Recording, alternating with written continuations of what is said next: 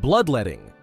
One of the most infamous medical practices in history dates back to ancient civilizations such as Egypt and Greece, where it was rooted in the humoral theory of medicine. This theory posited that the human body contained 4 essential fluids, or humors: blood, phlegm, yellow bile, and black bile, and that health depended on their balance. If a person was ill, it was believed their humors were imbalanced, often due to an excess of blood. To address this, physicians used tools such as lancets or relied on leeches to extract blood from patients, sometimes targeting veins closest to the supposed source of the ailment. The practice was not without its risks and controversies. Bloodletting often weakened patients, sometimes to the point of death, especially in cases where it was performed repeatedly or excessively. During the Middle Ages, it became so popular that barber surgeons, easily recognizable by their red and white barber poles, took on the task, often without formal medical training. Even renowned historical figures like George Washington were subjected to aggressive bloodletting. In Washington's case, excessive blood removal during his final illness is believed to have hastened his demise. Despite the visible harms, this practice persisted for centuries because it was deeply entrenched in medical tradition and authority. It wasn't until the 19th century that bloodletting fell out of favor as medical understanding advanced. The rise of germ theory and scientific experimentation revealed that many diseases were caused by pathogens rather than humoral imbalances. Furthermore, statistical studies began to show that bloodletting was largely ineffective and often detrimental.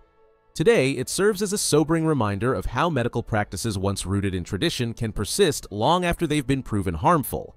Modern medicine occasionally uses therapeutic phlebotomy for specific conditions like hemochromatosis, but this is a far cry from the indiscriminate bloodletting of the past. Trepanation. One of the earliest known surgical procedures involved drilling or scraping a hole into the human skull. Evidence of this practice dates back over 7,000 years, with archaeological findings of trepanned skulls across ancient cultures in Europe, South America, and Africa. The reasons behind trepanation varied widely. Some believed it was a way to release evil spirits causing illness, while others saw it as a treatment for head injuries, epilepsy, or mental disorders. Remarkably, many trepanation patients survived, as evidenced by bone regrowth around the drilled openings. The methods and tools used in trepanation were crude by modern standards. Practitioners employed sharp stones, flint knives, or later metal instruments to bore into the skull, often without any form of anesthesia. Despite the potential for infection and severe pain, survival rates were surprisingly high, possibly due to the meticulous care taken in the procedure. In some cultures, trepanation was not limited to medical purposes, it held ceremonial or spiritual significance, with trepanned skulls believed to symbolize healing or power. The holes were sometimes deliberately left open, and in rare cases, decorative stones or ornaments were placed in them. Although trepanation fell out of mainstream medical use with the advancement of neurosurgery, it has had a strange afterlife in alternative medicine. In the 20th century, some proponents claimed that trepanation could enhance cognitive function or relieve depression by increasing blood flow to the brain, a theory with no scientific basis. Today, trepanation stands as a haunting testament to humanity's early attempts to understand and intervene in the mysteries of the brain, blending medical curiosity with superstition and survival instincts. Lobotomy, a procedure that involves severing connections in the brain's prefrontal cortex, is one of the most infamous and controversial practices in medical history.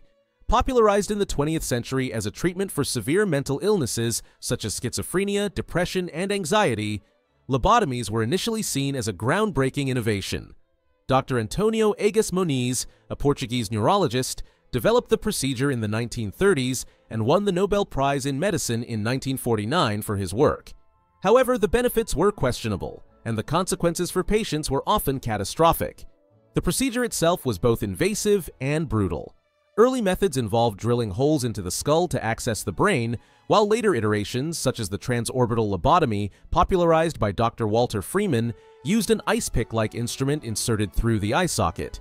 The intent was to disrupt neural pathways thought to contribute to mental illness. While some patients exhibited a reduction in distressing symptoms, the side effects were profound. Many were left in a vegetative state, unable to function independently, or suffered from drastic personality changes. Despite these outcomes, lobotomies became widely performed, with an estimated 50,000 procedures carried out in the United States alone. The decline of lobotomies coincided with the rise of psychotropic medications in the mid-20th century, which offered less invasive and more effective ways to treat mental health disorders. Today, the lobotomy is viewed as a dark chapter in psychiatric history. highlighting the dangers of overconfidence in untested medical interventions. Mercury Treatments. For centuries, mercury was a cornerstone of medical treatment, hailed as a cure-all despite its toxic properties. Its use dates back to ancient China and India, where it was believed to have rejuvenating and purifying effects. By the Renaissance and into the 19th century, mercury became a popular treatment for syphilis, a widespread and often deadly sexually transmitted infection. Physicians would prescribe mercury ointments, pills, or even vapor treatments, claiming it purged the body of impurities. However, these treatments often left patients debilitated or dead, as the mercury poisoning caused symptoms far worse than the disease it aimed to treat. The effects of mercury on the body were devastating. Patients often experienced severe side effects, including excessive salivation, tremors, loss of teeth, and cognitive decline, a condition later dubbed Mad Hatter Syndrome due to its prevalence among hat makers who used mercury in their craft. Despite these alarming outcomes, the demand for mercury treatments persisted, partly because syphilis had no other known cure at the time. Physicians clung to the belief that mercury's visible effects, like the shedding of skin, signified the body expelling disease. The decline of mercury in medicine came with the rise of scientific inquiry and the discovery of safer, more effective treatments, such as penicillin in the 20th century. However, its legacy lingers as a cautionary tale in medical history. While modern medicine no longer uses mercury therapeutically, its toxic properties remain a concern in environmental and occupational health. Phrenology. A pseudoscientific practice that gained popularity in the 19th century, claimed that the shape and contours of a person's skull could reveal their personality traits, intelligence, and even moral character. Developed by Franz Joseph Gall in the late 1700s, phrenology was based on the belief that different areas of the brain corresponded to specific traits, and that the size of these areas, visible as bumps or depressions on the skull, determined the strength of those traits. Despite its lack of scientific validity, phrenology became a cultural phenomenon, influencing medicine, education, and even criminal justice. Phrenologists use specialized charts to divide the skull into dozens of regions, each associated with a particular trait, such as benevolence, combativeness, or amativeness, sexual desire. Practitioners would run their hands over a person's skull, noting its bumps and indentations, and then provide a detailed analysis of their character. While phrenology was initially seen as a tool for self-improvement and career guidance, it soon took on more sinister applications. Some proponents used it to justify racial and class-based discrimination, claiming that certain skull shapes were indicative of inherent inferiority or criminal tendencies. The decline of phrenology began in the late 19th century as advances in neuroscience and psychology debunked its core assumptions. It became clear that personality and behavior were far more complex than the simplistic mapping of skull features. However, the influence of phrenology lingered, shaping early studies in neuroscience and criminology. Today, it serves as a cautionary tale about the dangers of conflating pseudoscience with legitimate research, highlighting the need for rigorous evidence in the pursuit of understanding the human mind. Corpse medicine. A practice that involved using human remains as treatments was surprisingly common in Europe from the Renaissance through the 18th century. Physicians and apothecaries believed that consuming parts of the human body could transfer the deceased's vitality or cure various ailments. Ingredients ranged from powdered skulls to human fat and blood, with each thought to possess unique healing properties. This macabre form of medicine was rooted in the belief that the human body was a potent source of life energy, and when consumed could restore health. One of the most popular remedies was mummy powder, made from ground-up ancient Egyptian mummies, which was believed to treat everything from headaches to internal bleeding. Fresh human blood was also sought after, often taken from executed criminals, as it was thought to cure epilepsy. The fat of the dead, collected during autopsies or executions, was turned into salves for wounds and burns. This gruesome practice blurred the line between medicine and superstition, with wealthy Europeans willing to pay handsomely for these treatments. As scientific understanding progressed in the 18th and 19th centuries, corpse medicine fell out of favor. The rise of germ theory and ethical concerns regarding the desecration of human bodies led to its abandonment. Today, corpse medicine is viewed as one of history's most shocking medical practices, reflecting the lengths to which societies would go in their quest for healing. Radium treatments. In the early 20th century, radium was hailed as a miracle substance with supposed health benefits ranging from curing cancer to rejuvenating the body. Discovered by Marie and Pierre Curie in 1898, radium's luminescent properties fascinated the world, and it quickly found its way into consumer products and medical treatments.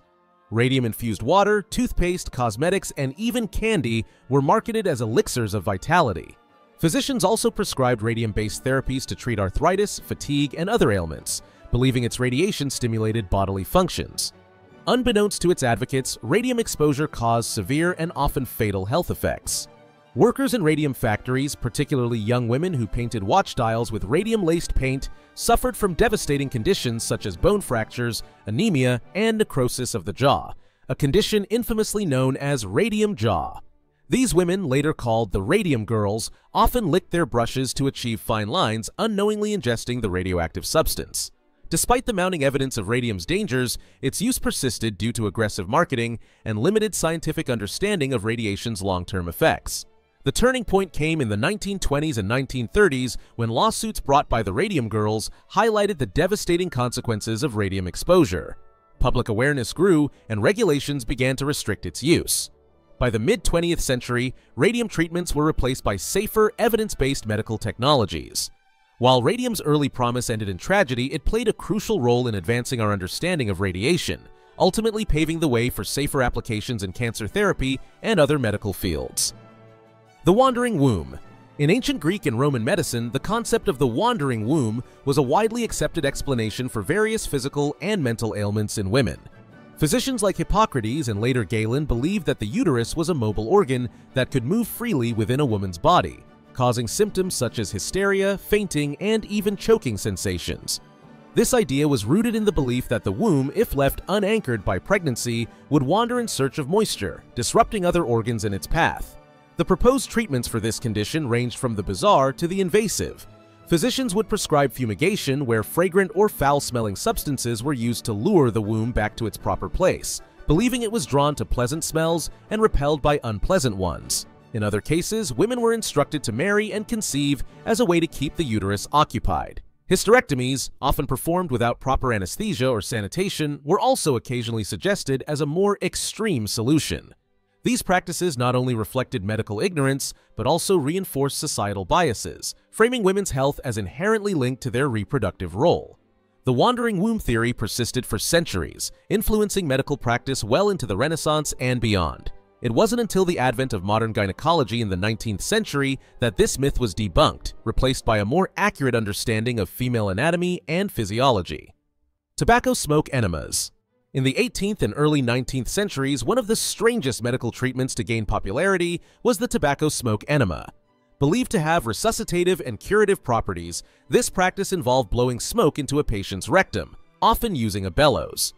Originally used to revive drowning victims, it was later touted as a treatment for a variety of conditions, including colds, respiratory ailments, and even abdominal cramps. The idea was that tobacco's stimulating effects would invigorate the body and restore vital functions. Tobacco smoke enemas became widely practiced along the rivers of Europe and America, where drowning incidents were common. Physicians would carry portable kits specifically designed for this purpose, and the treatment was even endorsed by prominent medical societies. However, the science behind it was dubious at best. Tobacco contains nicotine, a potent stimulant, but introducing it into the body via smoke often led to adverse effects such as nausea, dizziness, and even poisoning. Despite this, the practice persisted for decades due to its association with cutting-edge medical innovation. The decline of tobacco smoke enemas coincided with advancements in medical knowledge and the discovery of more effective resuscitation techniques such as chest compressions and artificial respiration. By the mid-19th century, the practice was largely abandoned and is now remembered as a bizarre footnote in the history of medicine. Electroconvulsive therapy. First introduced in the 1930s, was a groundbreaking yet controversial treatment for severe mental illnesses, including depression, schizophrenia, and bipolar disorder. The procedure involves sending controlled electrical currents through the brain to induce a seizure, which was thought to reset the brain's chemistry. ECT was initially celebrated as a revolutionary alternative to lobotomies and other invasive treatments, but its early methods were crude, often leaving patients with severe side effects, such as memory loss, confusion, and physical injuries from convulsions. In its early days, ECT was administered without anesthesia or muscle relaxants, making the experience traumatic for patients. The violent seizures it induced sometimes resulted in broken bones or dislocated joints. Despite these risks, the practice gained popularity as many patients did show signs of improvement in their mental health. However, the lack of understanding about how ECT worked, combined with its dramatic and often distressing side effects, led to widespread fear and stigma surrounding the treatment. It became a symbol of the harshness of early psychiatric care. Over time, ECT underwent significant refinement. By the late 20th century, the use of anesthesia and muscle relaxants made the procedure safer and more humane. Modern ECT is carefully controlled and is considered a highly effective treatment for certain conditions when other therapies fail. Despite its improved safety and efficacy, ECT still carries a heavy stigma due to its history and portrayal in popular media. It serves as a powerful reminder of both the potential and the perils of psychiatric innovation, emphasizing the importance of ethical standards and patient care in medical advancements.